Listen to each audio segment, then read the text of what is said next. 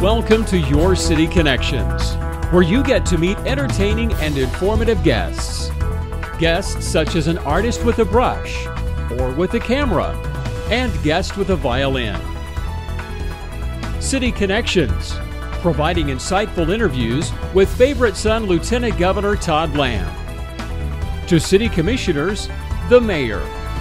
Interviews with a rodeo queen, to beauty queen, and even an NBA player. Now, join Steve Kime as he discusses another engaging topic on City Connections. Hello and welcome to City Connections. Well, the Enid Roller Derby girls make a return appearance here in the Enid Television Network studio. We have a special guest today to tell us more about this group and what they do in the community. My special guest today in the ETN studio is Nikki Sixkiller. Is that right, Nikki? Nikki Sixkiller. Okay, correct. Well, welcome. It's good to have you. Thank you for having me. Why don't you have a seat and join us today? I like the way you just kind of skated up there real easy. That's a lot more of a balance than I can do. So I'm not much on the skate. Well, welcome to City Connections. We're glad that you're here. A few weeks ago, we had the opportunity to visit with three of the other ladies that make up the Enid Roller Derby girls. Right off the bat, how and why did you get involved in this, this group? I grew up in the skating rink. Oh, you did? Okay. That was what I did when I was a kid, like 3 nights a week. So when I heard of this sport coming to Enid, it was just, I have to do this. I have this useless talent, and now I can use it. Well, good for you. Enid Roller Derby girls. What is, for people, they may have seen the title, they may have seen the logo, they may have heard a little bit about it, but what really is the organization all about? The organization is about empowering women. It is an athletic sports team. People join because they want to get in shape, they want to come together with other women and have fun. Do you have an age? Is there an age limit on participation for the women? You have to be at least 18. Okay. That's it. You're never too old, okay, but you can be too young. Okay. So how can they participate? Is there a phone number? Is there a website? How would someone, a viewer watching our interview, and they said, you know, I'm one of those like Nikki where I was, skating all the time, and now as an adult I want to do something more with my skating. How do they get involved with your group? You can contact any Enid Roller Girl individually if you know somebody, or contact us on Facebook. Okay. Or email enidrollergirls@yahoo.com. You were talking about people get involved, or young ladies get involved because it gives them a chance to stay fit, to stay active. Are there any other goals that you have to give a reason for people to participate, besides the exercise and the fitness part of it? As individuals to participate, you become a part of something. Okay. I have met so many great people playing this sport, women and men. And we've had refs that were men, and our coach is a man. So it's not just women. We have non-skating officials who are men also. But you develop friendships, and you meet people that you wouldn't normally meet outside of Derby. Okay. Different ages, different walks of life. Okay. You come together for the same goal. You support each other, encourage each other. How long has the Enid Roller Derby girls been in operation? Has it been a year? Is it several years? Or how long have you all been together? This is our 5th season. The Enid Roller Girls was founded in 2010. Okay.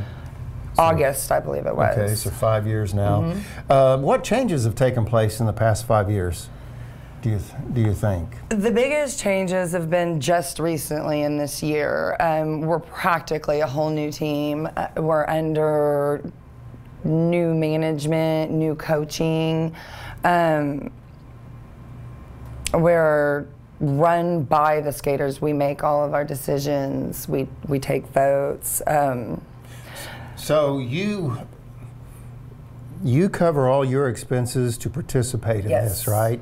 I mean, you're not paid to do this at all. You see this as an opportunity to stay fit and stay involved in the community, but You basically are paying your way to participate in that. Yes. You know, with the Enid Roller Derby girls, how many other teams are there in the state of Oklahoma? In Oklahoma, because I think there's an Oklahoma City team, right? There's a couple of Oklahoma City teams, and there are 8. Right about 8 that I counted. It's kind of rough because there's some new up-and-coming teams. And where are they located at? Do you know? Tulsa has a team. Oklahoma City has 2.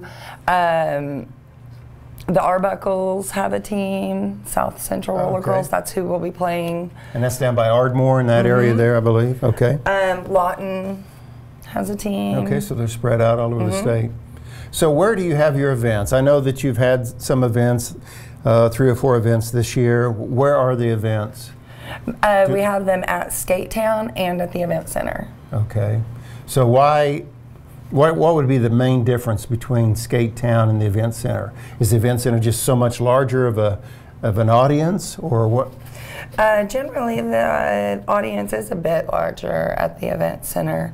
They do a lot of advertising. They serve beer. People like to mix beer and sports. Skate Town's nice. It's more up close and personal. You're a lot closer to the track at Skate Town, so they both have their positive. The audience that attend, I mean, is it? I mean, you mentioned say the adult beverage, but I mean, is it? Do you encourage young people to attend? Absolutely. Is it a family event? I guess is my question is for all walks of life. As a matter of fact, children 12 and under get in free with a paid adult. Because I know kids still like to skate. And I know my daughter did when she was much younger. She always enjoyed skating. So I would imagine that if you have young people that are coming to your event, they would look and say, well, later on when I become an adult, I may still get to skate. So it is family oriented in that regard. It is, and some of our greatest fans are those little kids who come down to give us high fives and get our autographs and after the game and tell us, they take pictures with us and tell us who's their favorite skater. And you said kids under 12 get in free. So what would, if you have an event coming up, and typically they're probably on the weekend, is that right? Generally on a Saturday. So what would it cost to adults to come to one of your matches? If you get your tickets in advance, which you can get them through the Event Center, from any individual roller girl, or at E-Town Vapor, if you get them in advance, it's $10 per adult. So 2 adults and can bring their kids for $20. Okay. If you get them at the door, it's $15 per ticket. For our viewers watching this show, they may remember the roller derby competition back in World War II days, the 40s and the 50s and 60s. What would you say, not that you were there in the 40s, but based on the sport, how has it changed? Oh, it's changed tremendously. Because people may be thinking of the roller derby of, well, there was a lot of this and that and fast skating, and it was on a bank course and things of this nature. So overall, what are some of the changes? We do play on a flat track. It is not banked anymore.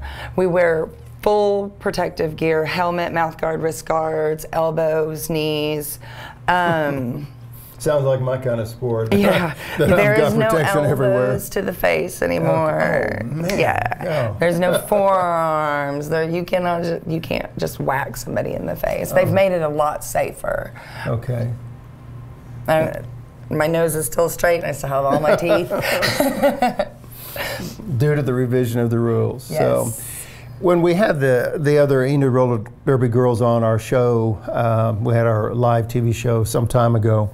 They were talking about a lot of the events that you do in the Enid community, that part of the proceeds you give back to local charities.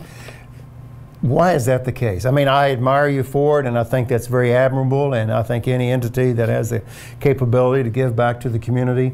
Why is the Enid Roller Derby girls involved in giving back in that financial way?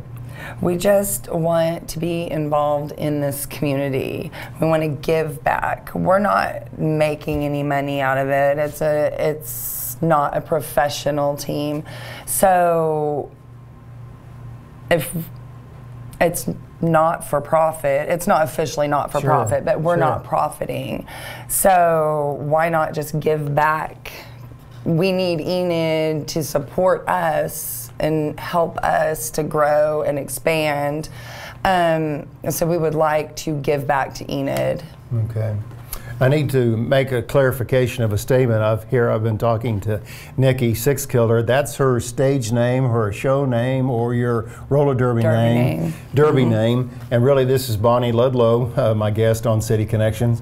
So Bonnie, forgive me for using both names. You're going back and forth. You're probably more familiar with the Nikki name I'll go either way. than you are. So that leads into my question. Why do you have a derby name, a stage name? Is that just the fun part of the event? It really is just a fun part of roller derby. It's something that's just kind of carried along with the older roller derby tradition. Okay.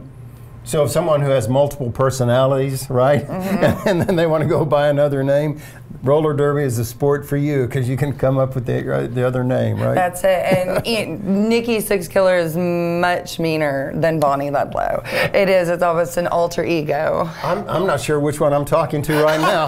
That's a good thing I'm sitting down. I'm so confused. Bonnie, in conclusion of our interview, you know, this will air on the Enid Television Network a variety of times. And so I just kind of want to give you the opportunity to really offer a word of encouragement to someone that's watching. They may be right there on the fence and say, you know, I need to get active again. I used to love to skate, and I know I can skate again. And maybe I need to meet someone. What would you say as you speak to the camera? What would you say to the young lady that's watching this saying, you know, I think that's for me? That I would say, then just do it. Come and join our team. And they can come watch, right? They can come watch, but you don't even have to skate to be a part of this amazing group of people. We rely on our non-skating officials. You don't want full contact. We rely on our referees to officiate. We rely on volunteers. So if it's something that you've thought about doing, you're thinking you might like to maybe possibly do it, just come check it out. Come talk to us, come see us. We're friendly people. We'll embrace you and find a place for you. Very good. So you have your invitation to join the Enid Roller Derby Girls, and one of the reasons that we wanted to just bring this interview to you is because, again, their heart that they have to be a part of the Enid community, but also the fact of giving back part of their proceeds to local charities. They're in the business of having a good time and being active, but they're also in the business of giving back to the community. So Bonnie Ludlow and Nikki Sixkiller, both of you, thank you for being on City Connections. Thank you very much for having me. And we appreciate you joining us, and thank you for joining us on City Connections. And we look forward to visiting with you next time. Until then, make it a great day.